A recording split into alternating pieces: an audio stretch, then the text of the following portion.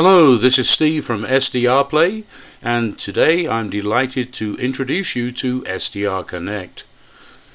This is being billed as the Mac Quickstart guide, and I will show you how to install the software on a Mac, but once we get into running the software, it's applicable to all platforms. So first up, we'll talk about installing the software, and then we'll get into actually running the software. And you can see the various aspects of the software that I'm going to describe today. This is by no means a thorough description, but it is enough to get you up and running and familiarize yourself with the main features of the software. A lot of the additional features are fairly self-explanatory if you've used SDR Uno or indeed any other SDR software package before. So without further ado, let's get started. For the purposes of this video, I put the downloaded file for SDRconnect on my desktop. If you downloaded it with Safari, there's no need to do that. You can just use the download button in Safari and double click on the program there. So on a Mac, the downloaded file will be a disk image file, .dmg at the end. Simply double click on it to start the installer. Accept the agreement. It will open up a window, and then you can drag the application itself across to your applications folder.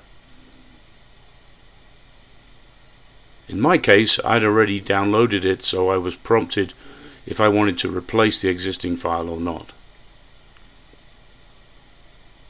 Once the installation is complete, you can drag the mounted disk image into the trash. Locate SDRconnect in your applications folder and double click it to start the program. So this is the main window of SDRconnect when you open it. The first thing I'd like to draw your attention to is the device selection in the upper left. Here you see we're connected to an RSPDX and its corresponding serial number. If you have multiple RSPs connected, they will also appear in the drop-down along with any servers you have configured. So simply select the source that you want to stream and then move across to the play button in the upper left to start the stream from the device. Already we can see some sort of signal appearing, but since we're using an RSPDX and our antenna is connected to the antenna B port, we need to go into the device settings and select the correct input. By default, it selects antenna A. We need antenna B. The reason I used antenna B is because I also have a bias T on the amplifier on my loop, so we need to turn that on also. You'll see the slider there at the bottom. Next thing, we notice that there is an overload warning showing up in the display, and when this occurs, we simply need to reduce the RF gain until the overload warning disappears. For now, that's all we need from the device settings, so we can click the gear icon again to close that window. Over on the right now, we see the various modes and filter step sizes and so on for the types of signal we want to listen to. So we're on the FM broadcast band. We want to select wide FM, 192 kilohertz filter width and 100 kilohertz step size. We're not exactly on frequency, so we need to tune, and we can tune by clicking on the upper or lower part of each of the frequency digits to put us exactly on frequency. Of course, you don't have to use the frequency digits for tuning. You can simply click on another signal in the spectrum to tune to that, or if you have a scroll wheel capability, you can use the scroll wheel to move up and down in steps corresponding to the step size shown over there on the right.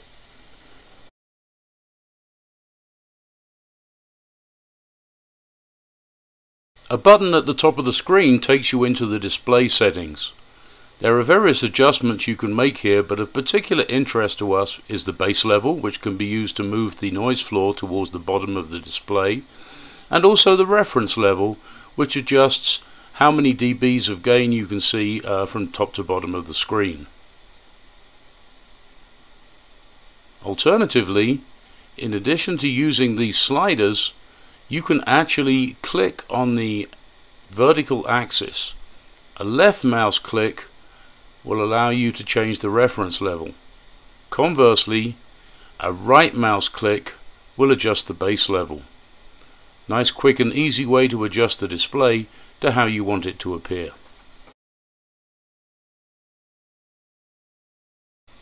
If we now move over to the upper right of the display, we will see the auxiliary spectrum. And again, like in SDR Uno, the auxiliary spectrum is an expanded view of the grey area you see either side of the red tuning marker in the main window. The width of the auxiliary spectrum is defined by the filter you have selected. So if you go back and select a different filter setting, you will immediately see the difference in the displayed frequencies shown in the auxiliary spectrum window. Directly below this window are two tabs. You can also select to see an audio spectrum view. This is a new feature for SDRconnect compared to SDR Uno. So you can switch back and forth between the auxiliary spectrum and the audio spectrum depending on your preference. Now once you have everything set up to your liking, you can actually remove the sidebar by using the button at the top of the screen, which will give you a larger display of the RS spectrum and the waterfall. To bring it back, just click that sidebar button again. Within that sidebar there are some other settings. For example, there are some audio adjustment settings for AGC. There are some audio settings for where you send the output from the VRX. You can send it to your speakers or perhaps to a virtual cable of some sort. And we will leave you to explore those settings by yourself. They're reasonably self-explanatory.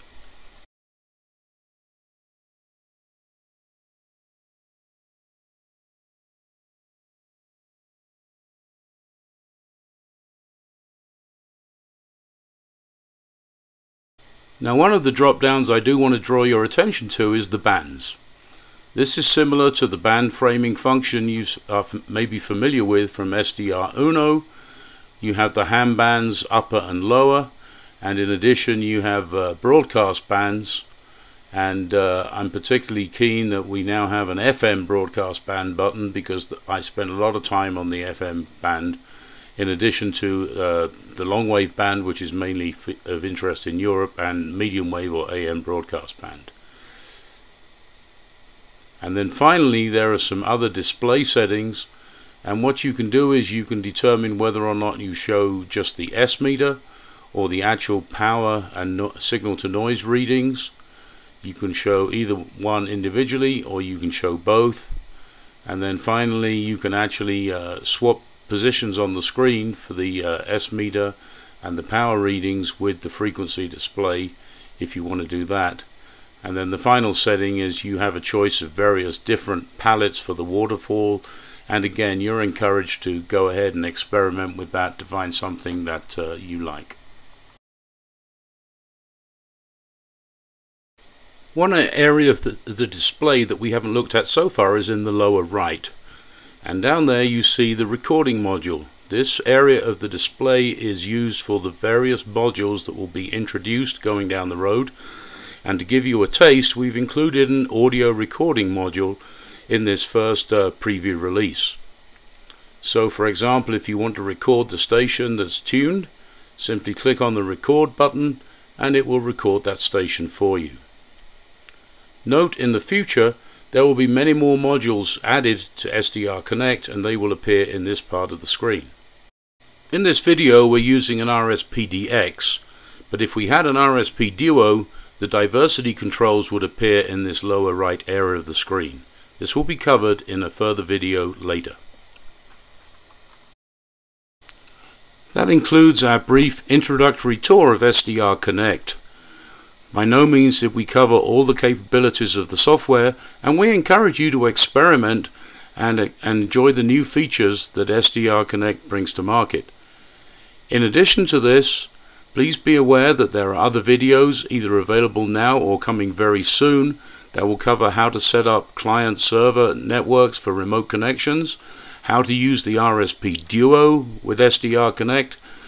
I didn't even touch on repositioning the windows today. That is another topic that will be covered, along with using multiple VRXs. As always, there is further information available on our website. And finally, I want to stress, this is just the first public preview of SDRconnect.